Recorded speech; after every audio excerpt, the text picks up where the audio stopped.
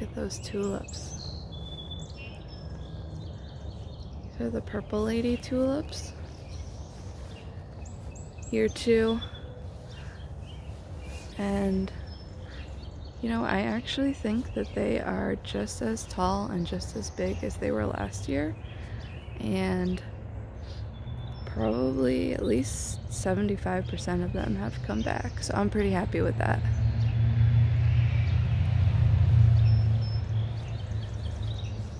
Over here on the shady side of the garden, we are actually getting some hosta action. These are the stained glass hostas. There's a bunch of hostas that kind of have this lime green color. And then when they mature a little bit more, like maybe you can see it on this one, actually have, it's sort of like a darker green with a more lime green in the center, which is a nice foliage contrast. Kind of goes with the Japanese forest grass. And then I also have these, I don't know what kind of hostas those are, because I bought them a very long time ago. But they're sort of like the very large blue variety.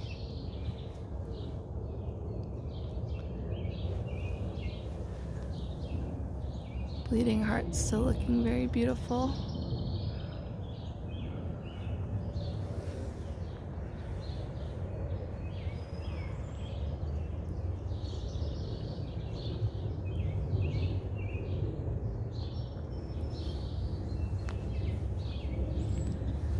Once these tulips go by on the front walkway,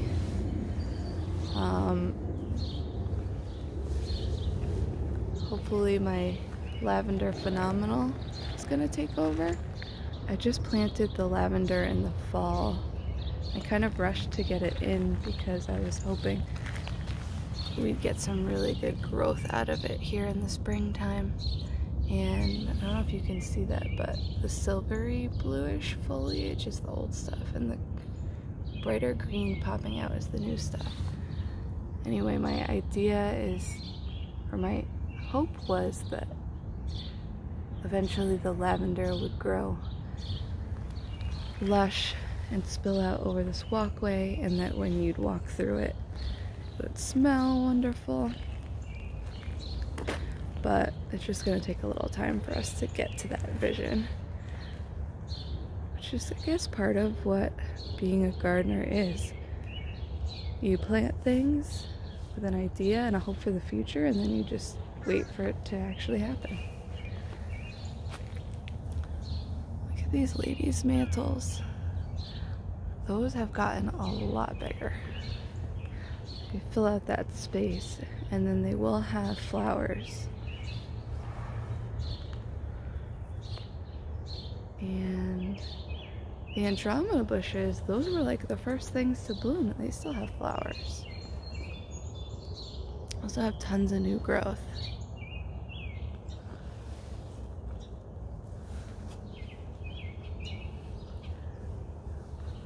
Let's check on my spirea here.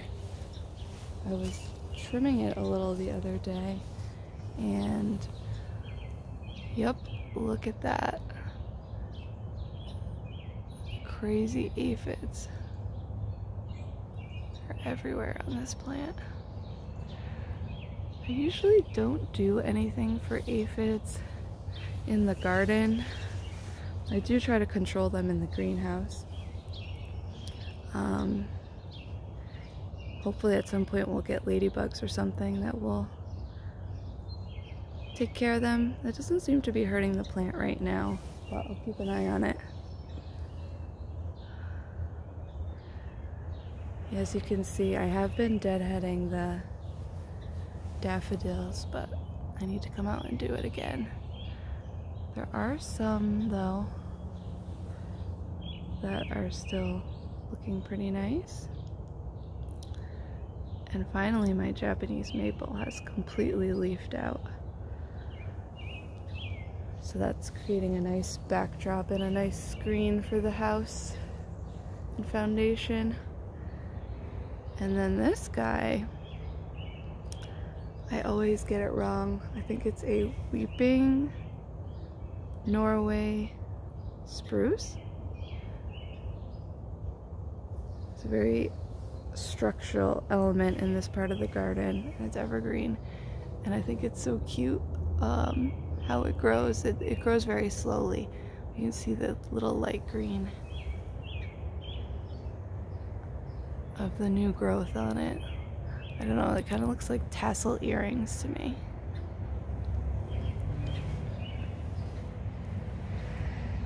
And way up against the house is a quick fire hydrangea.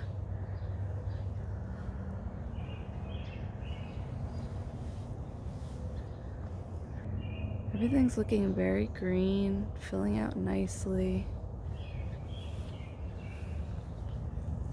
You've got a ton of growth on the peonies.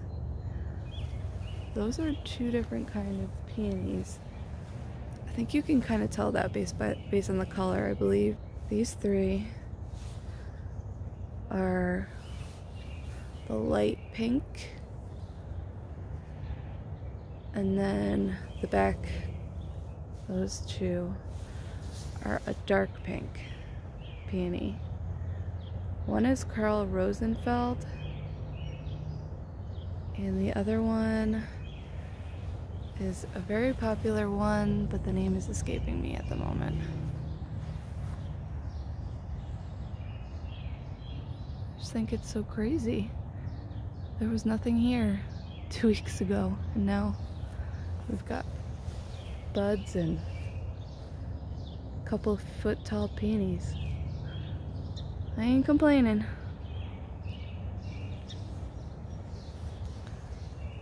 It's my bogo hydrangea, sedums. I think still nothing on my hardy hibiscus, but that's normal. Ooh, actually, do I see something?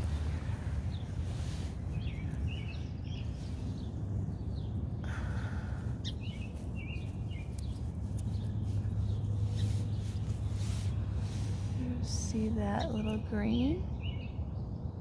Might be a little bit of growth.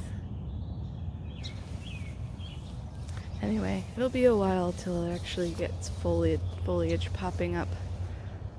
And then it'll grow really fast, like an inch a week. And get to be several feet tall and bloom those big, beautiful hibiscus flowers later in the summer. Which is nice. It fills out the space, and the color goes really well with the Japanese maple. But it is nice that it's like a little bit tucked back. There's not this hole that you see from the front because it's kind of on the side, because it does take so long to arrive. I've got my climbing rose, the David Austin Generous Gardener, and this one piece needs to get attached back up, but other than that, it's looking nice.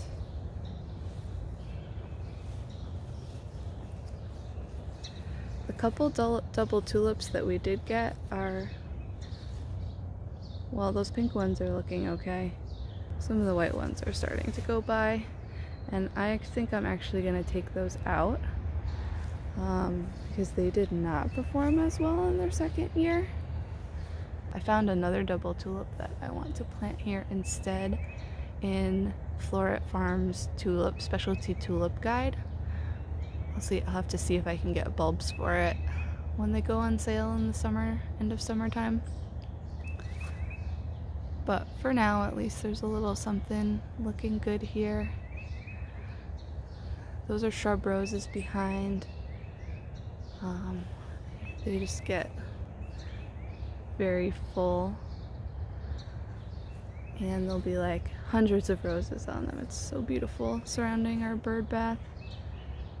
Behind the bird bath, this is a viburnum winterthur. has white flowers that will be coming out shortly here. And then the rest of this stuff is just kind of like a mess right now.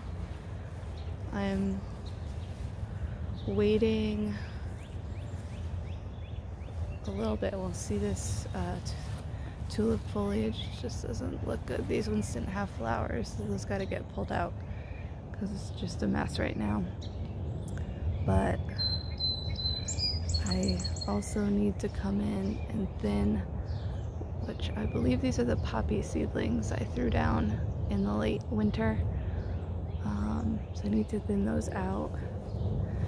And then I still don't know.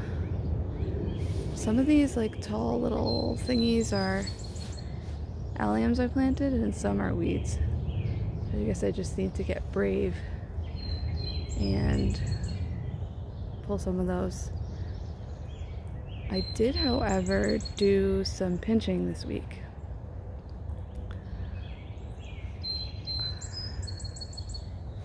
Specifically, I pinched back catmints. And honestly, you can't even tell really that I did it. It maybe looks like a little bit less of a mound shape because I cut back about 1/3 of the stems by a leaf or two, and then maybe another 1/3 by like 2 or 3 leaves. And then I left some of them full length just to get delayed blooming and kind of spread it out a little bit more. Otherwise they all bloom, all the flowers bloom at exactly the same time, and then they go by and then the plant just looks kind of straggly. I did the same thing on this bees balm.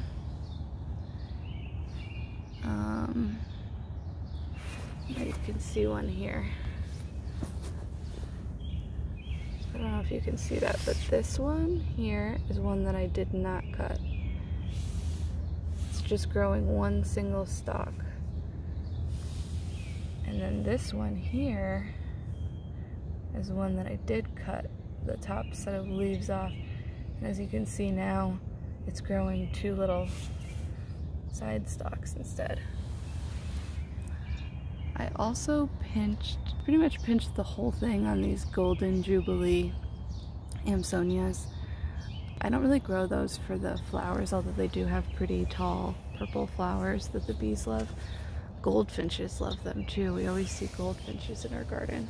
But I'm okay if those bloom all at the same time. I more so pinched these so that I can get a better shape. Otherwise they have a tendency to grow very tall and floppy. Whereas if you cut them back, they'll stay into more of a mound shape. Tons of new growth on these lavender phenomenals. You can see the dark green is new versus the light green. Still one little wild tulip sticking around. You can see all the foliage left over from the tulips. I leave those. It gets filled in. I mean, it looks a little messy right now, but all these perennials will fill in so much you won't even be able to see it as it dies back. But I do cut off the flowers and deadhead them, and I gotta come out and do it again because there's still a couple. And let's see what else. Ooh, got flowers on the dianthus. Lots of buds. Those are really pretty. And when I came out to pinch stuff back, I was gonna do the salvias, and I did this one actually, but this other one back here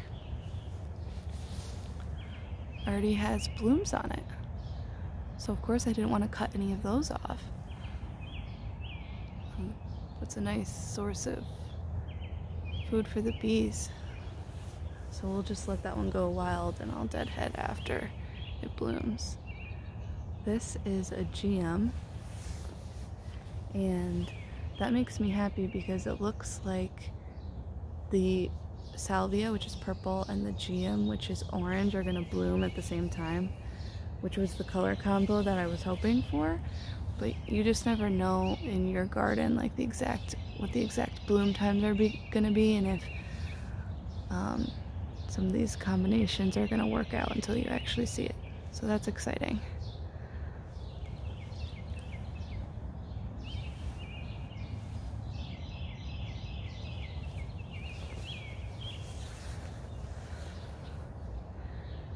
My new 9 barks in the back are looking to be establishing nicely.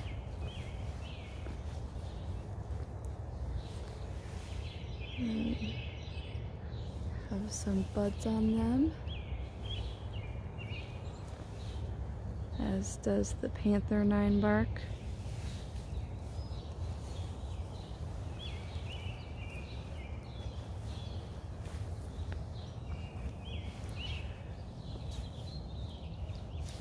Oh, I guess I completely forgot about this salvia over here. Did I pinch this one? I don't know, but it does have flowers on it. So again, that is going to be right next to this crazy loud sun-kissed lime geum. We'll see how that combo looks, although I'm mainly growing that for the foliage. Up here in the back, a lot of people always ask me about this shrub in the middle, which is a vitex bush. When it's in bloom, it's spectacular. It looks like a giant salvia. It has these tall purple spike flowers, and they're like they're almost like a catmint color. They're purple, but they're bluish. They're very beautiful.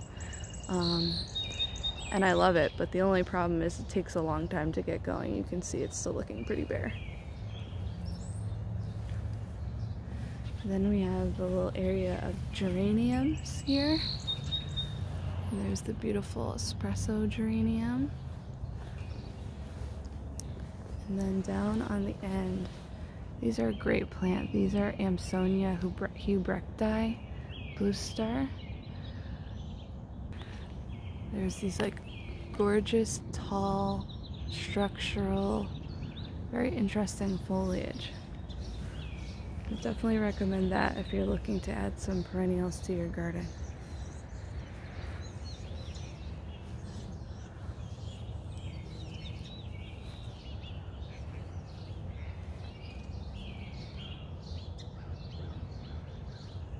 And then this is the new Kusa dogwood tree. It should have white flowers on it at some point soon.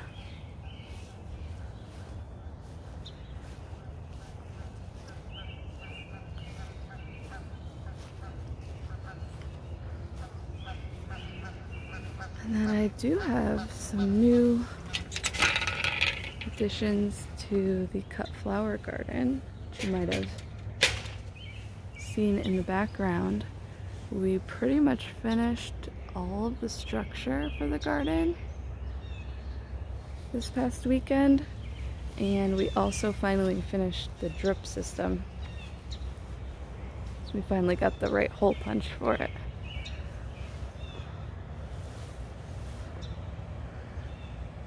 I know it doesn't look like much now, but there's an arch entry to the pathway on this side, and then here in the middle there is a 12-foot long archway made of cattle panels, and that is going to be a squash tunnel. And if you look at my videos from the kitchen garden, the potager from last year, we had 2 smaller squash tunnels, and they were just incredible. First of all, it's a great way to grow climbing crops because you have all this room for them to grow up and over. They don't take up so much room on the ground, but it's also an incredibly beautiful way to grow something. And they get better airflow, so it's better for the plant, less disease, also up away from things that might eat them, like rabbits. and also easier to pick. So we decided to kind of put this centerpiece in the cut flower garden. And I'll be growing some, I know in the end I'm doing tromboncino squash. Usually winter squash are the ones that have tendrils and that climb. Zucchini and the other summer squashes don't have tendrils. You can trellis them, but it takes a lot more work. So I mainly just do the winter squash because it climbs on its own. So I think tunnel is mostly going to be winter squash, but there's also maybe a personal sized melon I'm going to try to grow up there as well. And then we've got the sweet peas, which are kind of taking their time, I would say, growing up this trellis. And then down in the corner, we put another little archway, which was a leftover piece from a cattle panel.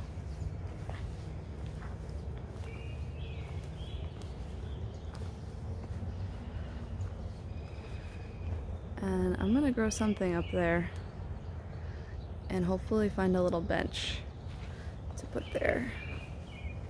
And then we'll be able to sit here and have basically a wall, hopefully a wall of flowers in front of us. And then here on the far side are the espalier apple trees, which are in bloom right now.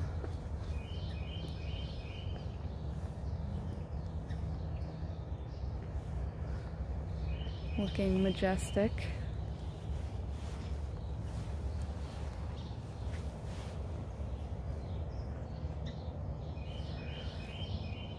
And then here is my lilac. And I don't think I know which type of lilac this is, unfortunately. But it's a much darker, bigger flower. This one in our neighbor's yard, sort of like your standard purple lilac. So good. I wish you could smell that. I did make a small change to the herb area. I stained the herb staircase a dark gray color. You'll see why I did that in a second. And I think I like the terracotta color of most of my pots against the dark. It really sets them off. And I don't think there's anything new in here, although I've been snipping herbs, putting them in drinks and cooking and whatnot, which only makes them grow more, which is nice. Got the green stalks, the lettuce green stalk, and the strawberry green stalk.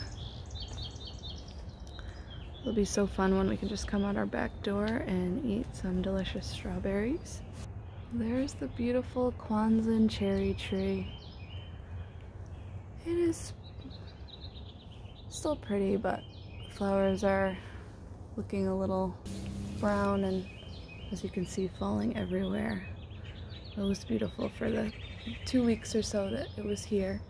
Now it looks like basically pink snow everywhere. But hopefully you can see what I did with the raised garden beds. I stained them a dark gray. Dark colors like gray and black are a great background to set off green plants, and I also thought it would coordinate with the greenhouse. So I'm pretty happy with how that came out. And here I can show you in my shed. This is the stain that I used from Gardener's Supply. It is a food safe stain in graphite gray. I have not planted anything new in the kitchen garden recently. It is almost time to plant. Mother's Day was 2 days ago, and that's kind of around the time when most people plant veggies and tender annuals around here.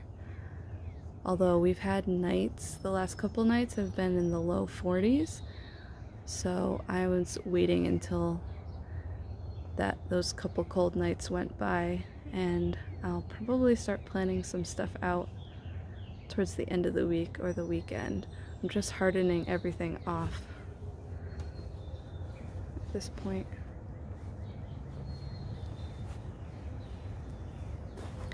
Look at this asparagus. There is a spear of asparagus that is taller than me.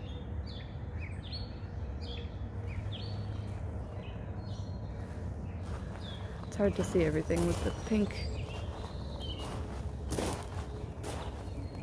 everywhere. My peas are starting to finally grow up. This trellising I made for them out of bamboo canes and baling twine. Oh, I haven't shown this yet. These are my potato grow bags. These are golden globe potatoes that I got from the Maine potato lady, and they are growing like crazy. I just topped up the soil on them. Nothing was showing a couple days ago, and now look, they've poked out again.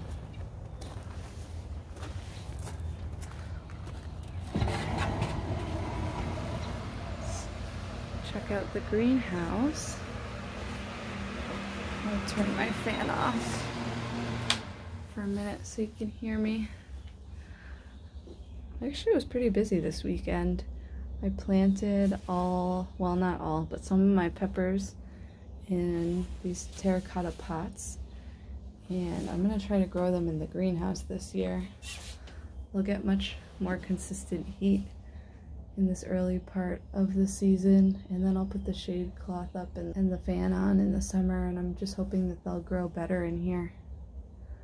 I also planted the grow bags with some eggplants and basil.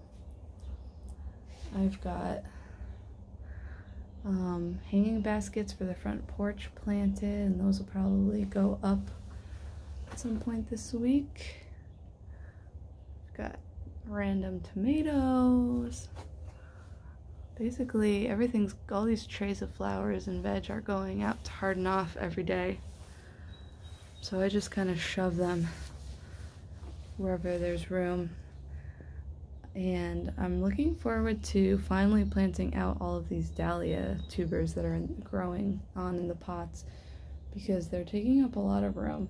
I thought I had gotten all of everything I had ordered, and then another 2 orders came in last week. I'm pretty sure I'm done now. Yeah, they're taking up a lot of room. I'm probably gonna move the peppers and stuff over to this side once all the dahlias are gone. And I'm probably also gonna take down this shelving, at least maybe one of them, when I don't need it for seedlings anymore.